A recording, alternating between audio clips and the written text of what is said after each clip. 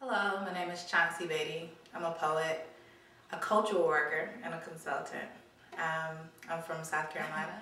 The South creates this mysterious hybrid of silence and yet these juicy stories for you to be able to tell. And so I think that it influences my writing a lot. I'm always surprised at what comes out with my writing because so much has not been said. And I don't even know that I have it in me sometimes. So I definitely think my Southern background plays a role in that way. I come from a mother who is always kind of just spitting out these jewels. I always say I learned from my mother's back. My mother was gone quite often. I was raised in a single parent household and she was working quite often. And so, you know, as she was walking out the door, it was always something that she was kind of putting into my brother and I. And so it's just a lot of my work is the wisdom of my mother and my grandmother and kind of the women in my family. So on a consultant business, and I do a lot of self-development work. To me, my consulting business is omnific consulting and seminars. Omnific means to have all power in creation. And so everything is a creative process. Everybody is an artist. We are all just having to, I'm trying to help people to tap into their own creative life force. So everything is art, everything. Oddly, I have the worst spelling in the world. So I did not write for a long time because I kind of equated my poor spelling to, you know, you can't be a writer, you can't spell, you know. And so I did not really identify as a writer until around 05 when I was in graduate school. And that's when I started saying, oh, maybe I'm gifted. Somehow my writing works. Somehow my poetry works. When spelling doesn't work, when, you know, when I can't write technical, somehow poetry comes out in a way that no other writing comes out of me. I wrote this piece after watching the movie Precious, looking at Monique's character at the end, and this is a spoiler, but I'm okay with it because it was a book, so if you was reading instead of watching TV, no. But in the movie at the end, Monique's character is asked by a social worker, why does she allow her child to get abused? And she said, look at me. You know, who is going to love me? Who's going to make me feel good? And I thought it was interesting that she used the word, who is going to make me feel good. So it's the exact same thing that Halle Berry said in Monsters Ball, make me feel good.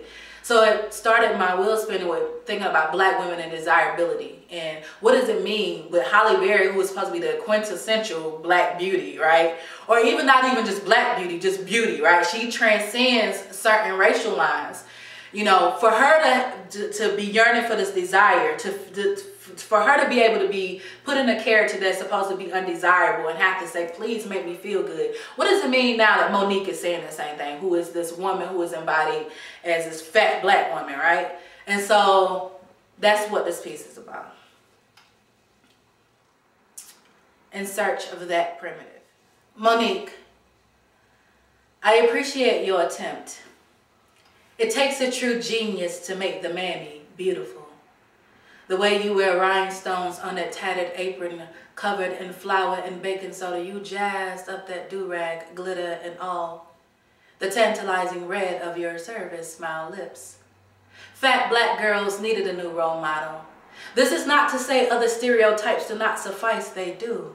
But there is something special about a sexy caretaker. Something way more erotic about a woman who can cook bacon and sizzle for a man. Fat has always been the background, the bed, the springboard, the hub and hutch of pornography. It is the black maid in the back of 18th century European iconography. It is the spice, the cayenne pepper Olympia ate, turn her frail white body thick and nasty like prostitutes and apes. The world is always in search of that primitive, the wild and wrong, the deep, deep black. You, Monique, told skinny women they are bitches. Something hip-hop had done enough of, but yeah, I can understand why. Those skinny bitches get all the recognition for the sublime. They get the cover of Sports Illustrated. They get banana skirts and bare breasts popping, popping, popping. There is no holiday to celebrate the way your belly jiggle when you laugh. No store carrying tube tops in your size. You cover your arms with sweaters in the summertime so you won't offend children and senior citizens. Your body thick and nasty like prostitutes and apes. Monique, you made them split their sides laughing with your 5 words, shuck and jive. How amazing the way you say fuck and shit. The way you elongate, bitch. The size of your mouth dancing, raunchy and crash like 1920 flappers. Like Diamond and her little cousin on Players Club. Monique, tell them how good your pussy tastes. They may have forgotten watching Holly Berry suck on them monster balls. Monique, tell them how the master crept up into your bedroom after you set heart rollers into the missus' hair. Monique, tell them how the missus tried to smack the black off your face that morning but couldn't, with her baby hanging from your perfect chocolate drop nipples. A scene way more erotic than Janet Jackson and a halftime striptease. Monique, tell them you are the butter they dip their crab legs in. Tell them you are the Crisco they fry their chicken in. Tell them good Lord, you are the Lord made that southern butter beans taste like heaven on earth. The fat bat in their pot of collard greens, the ham hock stuck in their teeth. Hell no, you ain't got no toothpick. Those skinny bitches are not allowed in your house, always trying to upstage you. Forget Beyonce and her popping like you got your own the world watching the earth shake miserable under your half-inch heels. Your body popping, popping, popping times 2. There are echoes behind your every move. That's why people are always telling you to tone it down. You are too much, too black, too fat, too loud, take up too much space. But you're the most hyper visible and visible. You're the woman no man seems to ever really notice.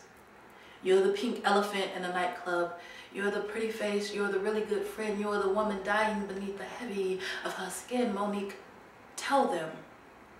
Tell fat black girls who else is going to make them feel good. I'm laughing because I really don't admit this, but I actually started through hip-hop, believe it or not. I used to rap, but I deny that. So if this video ever comes out, so of course, you know, I'm from the hip-hop generation. So initially I started rapping, but I came out during the era where Lil' Kim was big, and so, you know, I had like a horrible, horrible yuck mouth, like a terrible mouth. So I stopped doing that after I didn't agree with what I was writing about. So, I think that as a writer, I'm more of an image collector than I am a wordsmith. Like, there are some poets who they're really, they enjoy language. I enjoy images. I'm really influenced by visual artists and other types of artists, because for me it's about painting a picture through words. One of the people who I'm really influenced by is a visual artist named. When I first was introduced to Kara Walker, it was almost like a permission slip for me, that I could talk about the things that I want to talk about, because I'm really interested in imagination and memory, and so she does a lot of work around how the antebellum South is remembered and desired, and when I seen how she used images, it allowed me to do the same thing in my poetry. In the background in psychology and African American studies, I pull a lot of theory. I pull a lot of theory in it. I put a lot of my personal history in it, and kind of our collective history. In the multiple communities that I belong to, right? Because for me, it's all one and the same in this kind of weird way, you know. And so you'll find that there's kind of no linear pattern in my writing.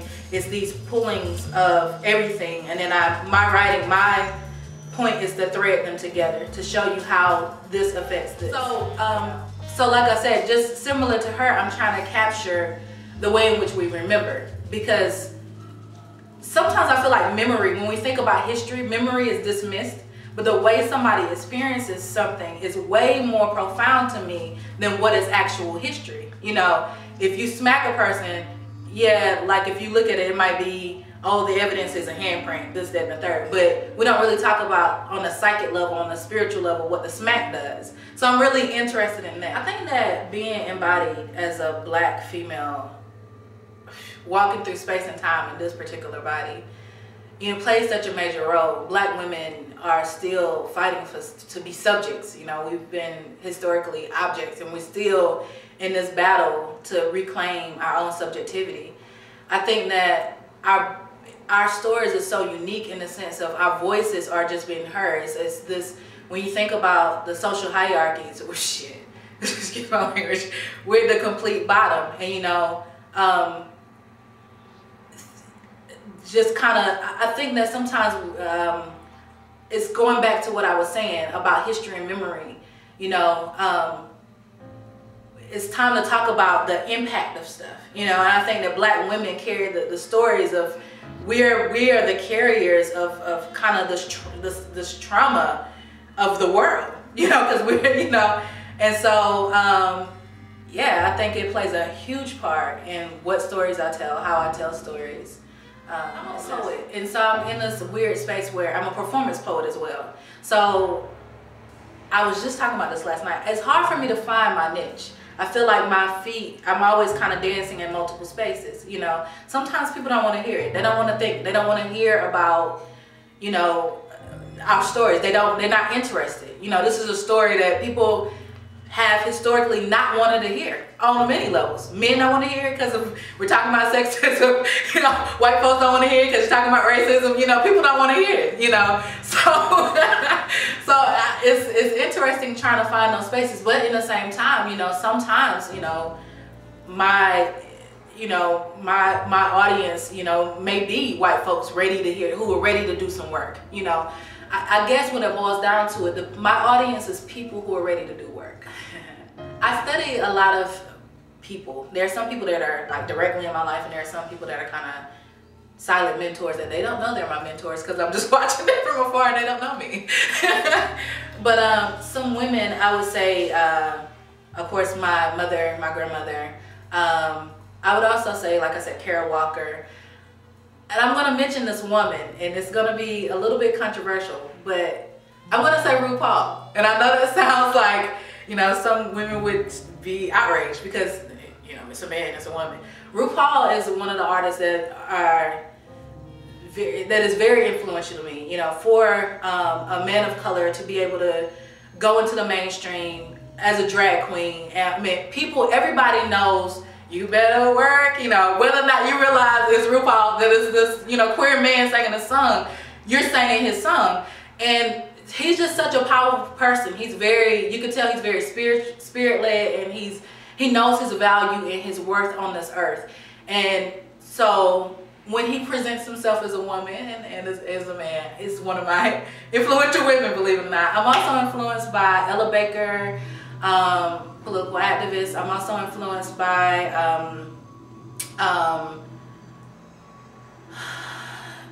just kind of some feminist writers, Bell Hooks, Patricia Hill Collins.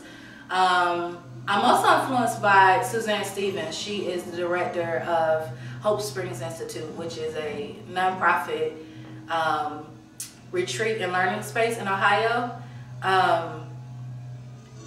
I'm on their board of directors, but she, to me, helps me understand really the power of creation and vision. You know, she carved out this space in Ohio where it sits on 130 acres of land that's just for people to come do work, or healing work. And it's beautiful, you know, and it started, to watch her, you know, it's been there 15 years. I've only been working with them for the last 3 years, but I watch her process and how she starts something, you know, the seed she plants and how she waters it until it becomes something. And so she's also influential. Who else? Debrina Jackson Gandy, writer. Oprah Winfrey, actually. Yeah, I could go on and on. I'm a big reader. Like, so in my world, in my little bubble, and I realized that I don't live, you know, my life is not like the average person in the sense that I don't have a TV in my house. Like, I have books. Which is funny because, like, I watch horrible TV when I do watch TV. I love all the horrible stuff. I read a lot, but I realized that that's not the average household, you know. And I didn't, it's odd, because I didn't start reading until I got into college, believe it or not. And my mom was a reader. My house, I grew up in a house full of books, but again, I can't spell, so it just shut down everything. I'm like, I'm not reading, I can't spell, you know what I'm saying? So, So I didn't start reading until I had to, until I was in college, and either you read or you failed, you know. So and then that's when I became more interested in reading. And another thing that I've noticed, I will say about reading, I'm finding that a lot of people dismiss fiction. Like they think that we shouldn't read fiction. And I love reading fiction. And I'm finding that if you look historically at what fiction has done, even in a political sense, you know, like writers like Rachel Grimke, who, you know, wrote the play Rachel. Angelina Grimke. She wrote the play Rachel. You know, it's a work of fiction, but it was used to combat lynching. You know, I mean, I think that the possibilities of fiction writing, the possibilities of storytelling, to me is vast. I think that we have gotten away from understanding the power of writing. What is considered important, you know, what is considered to be valuable enough to be a part of the canon. You know, like those are the questions that we have to ask. I don't think that there's a lack of access as it used to be. You can pretty much get your hands on whatever you want to. Is who is still deciding what's important. You know, we're in the information age. We're in the technology age. So I think that there's access to stuff better than there have been historically. Especially with youth, I think that, you know, like I said, I didn't really read growing up, but I had a misperception about books, about writing, that it had to be something that wasn't of interest to me. I couldn't tell my story. I couldn't write about what I wanted to write about. And I guess if I was talking to a kid, I would tell them, you know, there's so much access to the things that you are excited about, you know, and the world is seeking for you to unfold. We want your story. So, you know, just to, you know, to tap into themselves and then to share that. Part of what I believe that I'm doing is taking all of this information that I'm sitting there reading and translating it to the everyday person. And so in that regard, you know, I have learned how to give them a story and paint a vivid enough picture where they feel like they're watching TV, you know, but they're still really getting access to information that people might even be intimidated to try to read. Because like I said, some of my stuff is heavy academic jargon. I mean, it's very academic, you know, type work. So for me, it's like almost this, I serve as this kind of liaison between the academy, the TV, you know, to the everyday person. I feel like at the core of everything that I do, my work, my consultant work, poetry, academic work, is to help us to realize what our value is. I think that we get caught up on our bodies, on difference, on kind of this physical journey that we have, and then we forget that we really are an extension of God attempting to unfold. And so I am trying to help people learn and then unlearn and then relearn again, if that makes sense. And to remember who we are, because you know, oftentimes we're told otherwise.